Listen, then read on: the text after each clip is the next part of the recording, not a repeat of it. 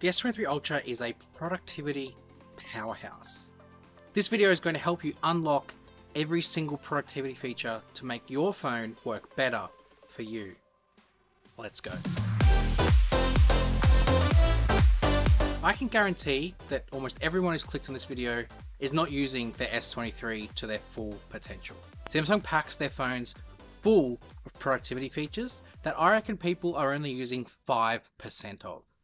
If you're one of the people that uses more of them and you think you know what this video is going to be about, pause it right now and put in the comments what features you think are upcoming. Go on. Have you done it? Great. Let's get started, because the S23 Ultra is Samsung's flagship of flagships. Now, is it Samsung's most productive smartphone? Or it's neck and neck between it and the Fold 4. They just offer different types of productivity offerings, where the Fold gives you a more expansive main display to work from. The S23 Ultra allows for the bigger display plus peripherals to come into the frame. What we're going to start with though is some of the basics, some of the things you can do on your device right now and take advantage of that massive 6.8-inch display to use more of it for productivity. First thing, of course, is multi-window. Samsung has enabled multi-window to become way more accessible. Before, it used to just be a really tedious task going into where your apps used to be kept open and selecting open in multi-window. They have added much easier ways since then to make it a much easier process, removing the steps and the barriers to access it.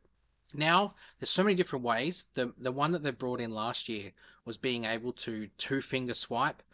So you go into advanced settings and turn this on, and you can swipe two fingers up from the bottom in portrait, or when it's in landscape, you swipe in two fingers from the side, and it will automatically put whatever window you're in into multi-window. What's worth putting on here as well is multi-window for all apps. This will force any app to make sure it works in multi-window, even apps that don't support it from the developer's end. Samsung is coming in with brute force to make it work. So that's one way. It's probably a newer way. The way I like to do it is I like to drag and drop my apps. So I have the edge panels turned on, which I'll get to them in a moment. But the way the edge panels in the apps edge section in particular, I can simply swipe in from the side that I've got the edge panel set up, drag the app into whatever section of the screen I want it, and activate split screen multitasking. Really helpful if I need to quickly respond to a message or if I'm doing some banking. I can have my app at the top, drag whatever information I need to get from the other app down the bottom, and I've got my two apps open side by side. That might not be preferred for you. I think it's a little bit too cramped. The aspect ratio gets a little bit distorted. Maybe you don't want to do that. Well, you can also access floating apps. And again, there's multiple ways to access this. You can, again, turn on a feature where you can drag from the corner of the display and drag something into a pop-up window. Or again, using edge panels and apps edge, you can drag any of those apps into a pop-up window.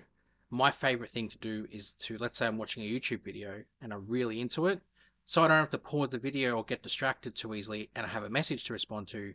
I drag my messenger into a pop-up, part of the message, close it, the video doesn't pause, doesn't stop, I keep going. Something that's really helpful with keeping apps open in the background, so in your task switcher menu, you can go into it. If you click on an app, it does have an option to keep the app open. So this will actually lock the apps open. So even if you hit close all, this app will remain in your RAM open at all times.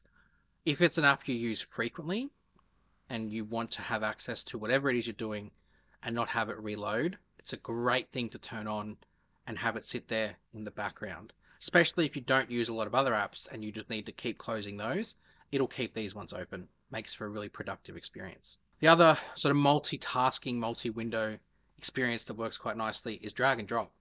You can, let's say you're attaching something into a notes file that you're working on, or you're attaching a photo into a message. You can drag from the top, drop it into the bottom, and it'll attach. It'll go into the notes file just the way you want it, just the way you need it to. Very easy, very basic, much more productive on your smartphone. As I spoke about, there is the edge panels. Now, the edge panels are a great feature that Samsung introduced when they first brought out the edge displays with the Galaxy Note Edge. That was a separate sort of thing. They refined it a little bit more with the S6 Edge. And by refined, I mean they took everything that was productive about it and just made it a people edge where you can quickly call a contact from the side. Over time, they've reintroduced and added new things and opened it up to third-party developers, where now there is a plethora of things that you can do straight from the edge panel on your phone. The great thing is it used to just be an edge feature exclusive, where now it's opened up to all Samsung devices. They realized we don't need a curved display to give people the option to swipe in from the side. Great work.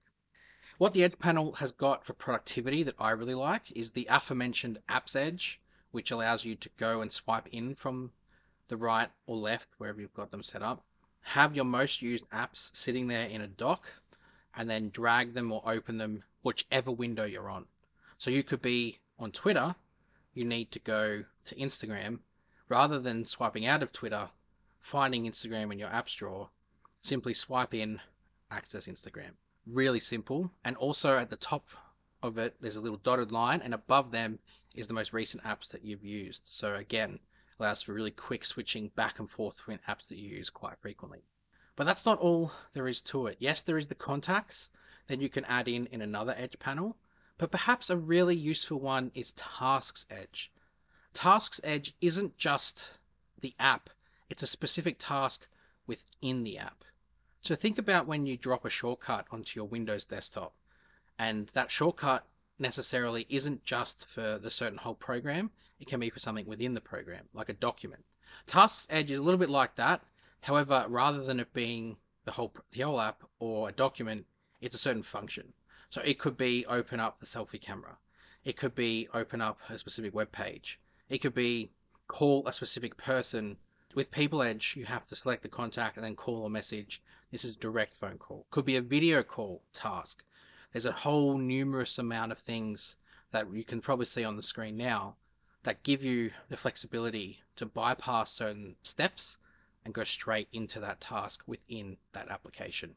So you can go in and set those up to wherever you like it and have it accessible with a swipe from the right hand side or the left, whichever is your fancy. Another thing from the edge panel that you can have in there is your reminders panel. Your reminders panel allows you to see what reminders you have upcoming. You can add reminders in, as well as click on individual ones to see what the reminder is, so you get a bit more context. And that brings me to the actual Reminders app. Samsung introduced it as Bixby Reminders. I don't even remember how long ago, but it's been there for a while. However long Bixby has been there. Let's not talk about Bixby today. The Reminders app is time, place, and occasion based. So it means that you can set reminders based on time of day, or you can set your reminders based on your location, or you can set reminders based on an occasion. So you could say and call up, I'm not going to say it because it might activate some of your phones. Mate, probably, let's be real, probably not. You probably haven't got it turned on. But hi Bixby, please set a reminder to have me put the bins out when I get home from work. So when you get home, as soon as you enter your home location, that reminder will pop up and let you know, put the bins out. And you can have that be something that's frequent. You can have it just be for that day, but you can add in different locations. So if you wanted to add in your regular grocery store that you go and visit, you can say, remind me when I get to the groceries to pick up milk. And the moment you pull into that grocery store, that reminder's popping up and letting you know. It's a really handy app and can really allow for productivity. Because if you want to use it for work, you can also tie it in to your calendar. The calendar and the reminder app can intertwine with each other, which I think is quite smart, because not everyone wants to use their calendars for reminders. Not everyone wants to use their reminders for the calendar stuff. So you can keep it separate, but you can also have it all synced in. A lot of people say Samsung shouldn't make their own apps. I disagree. Samsung's first-party apps provide a really great experience. So they're just some of the apps that you can use on your phone to be a bit more productive. But now we're going to take a bit of a look at how we can bring the phone stuff and intertwine it into PC a bit more of an ecosystem productivity. First thing, obvious one to take a look at is Samsung DeX. Now I am going to do an entire video on every single way you can use Samsung DeX in the near future. So what I'm going to focus on more so with this video is how to use DeX alongside your PC, because there's two different ways that you can intertwine Samsung DeX with your laptop or desktop. That is either via cable for the strongest connection, or you can use it wirelessly. If you ask me, the wireless DeX is by far the most seamless and frictionless setup you can have, because you effectively take your phone, connect it wirelessly to your laptop, and if you have a dual setup where you have your laptop screen and a monitor, you can have DeX running on one and your PC running on the other. And what it allows for is basically just control over your smartphone and your laptop without even having to pick up your phone. Respond to notifications, control all your apps. You can run PC and phone apps simultaneously. Sometimes there's apps that you can't get on your computer that are much easier to use on your phone. Run them through DeX. Use your keyboard and your mouse and interact with them in that way. It just has this really nice flow where you can use both devices from one. But perhaps the best part about it is the drag and drop. If you have files that you need to move seamlessly between the two, and let's say you don't have a Samsung laptop, Samsung DeX will give you that opportunity to drag and drop files back and forth. And it works in much the same way that something like QuickShare does, in that it uses the wireless connectivity between the two to send from one to the other. So if I wanted to send a whole bunch of videos from my phone to drop it onto my computer, select the videos, drag them, drop them. If I needed to then send something back from my laptop to my phone, I do the same process, and it happens really quickly. It's a very powerful tool, and one that I think a lot of people should use a lot more if they have the opportunity to, especially if they're at home, because it does need a Wi-Fi connection, and they both need to be on the same Wi-Fi to work. The alternative to Samsung DeX is linked to Windows. Samsung struck up a partnership with Microsoft back with the Note 10 launch, where you can have your smartphone and your PC running in sync with each other, again, wirelessly. The advantage to this versus Samsung DeX is your phone and your laptop do not need to be on the same network to have some functionality. You can pick up your messages, you can have access of your 2,000 of your most recent photos. You can actually drag those photos into your computer as well. Now, I don't believe it's the full resolution in this way. However, just the fact you can quickly grab something from your phone, quite convenient. Let's say you're working on the road and you don't have access to a Wi-Fi network to be on the same network. Your phone can be connected to data. Your laptop can be connected to the shopping center Wi-Fi, or your hotel Wi-Fi, whatever it is. You can still interoperate the two devices together quite seamlessly. So Link to Windows gives you that basic functionality from there. However, when you do have it connected to a Wi-Fi network, you can amplify things a bit more. This is where you can access up to 6 of your favorite smartphone apps on your PC at the same time. There's actually a dedicated apps menu on the Link to Windows platform on the PC, which allows you to pin your favorites to like a bar at the top and launch them.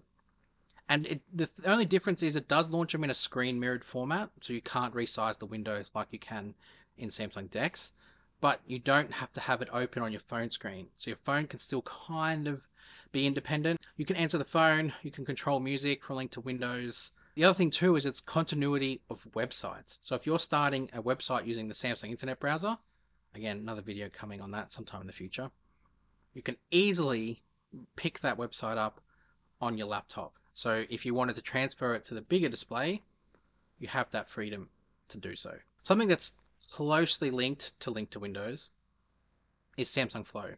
It has been around a lot longer. Samsung have been known to build their own solutions for things when other brands are lacking a bit behind.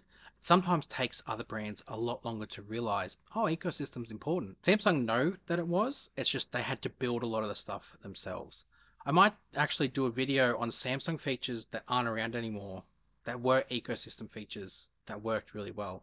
Drop a like and subscribe if you think that'd be something you want to see, and leave a comment over which features you might want me to take a look at. Samsung Flow is one of those, I guess, legacy features that have been around that actually was born out of Samsung SideSync. Wow, that's a long time ago. Samsung Flow actually works on both Samsung's tablets and their phones, so you can connect the phone to tablet and phone to PC. When it's connected to your PC, it works much in the same vein as Link to Windows does. The only difference here is that the screen mirroring function on Samsung Flow is streets ahead over what's on linked to Windows. The on-screen controls to control your phone are way better. You can much more easily use your mouse compared to relying on the touchscreen necessity that Link to Windows provides you. The same sort of drag and drop functionality as Samsung DeX exists in Samsung Flow as well. So again, this is a really great transfer file system if you need it, because it works really fast. And again, it's a drag and drop type thing. If you need to transfer something from your phone though, you select it on your phone, hit share Samsung Flow, and it'll connect. Now they are some of my favorite productivity features. You might be wondering why I haven't spoken about the obvious one, S Pen and Samsung Notes. The S Pen I've done an entire video on already. So go up here. I'll also link it in the description. Every feature you can use your S Pen for is in that video. Samsung Notes, however, that's another video entirely. So I will make sure I'll put a most comprehensive Samsung Notes video together, and that'll be out sometime in the near future as well. So that's it again for this week. Make sure you like this video, subscribe to my channel, and put the bell icon on. It really does let you know when my next video has come out. Otherwise, between now and next week, come hang out with me on Twitter and Instagram, and I guess I'll see you in the next video. You!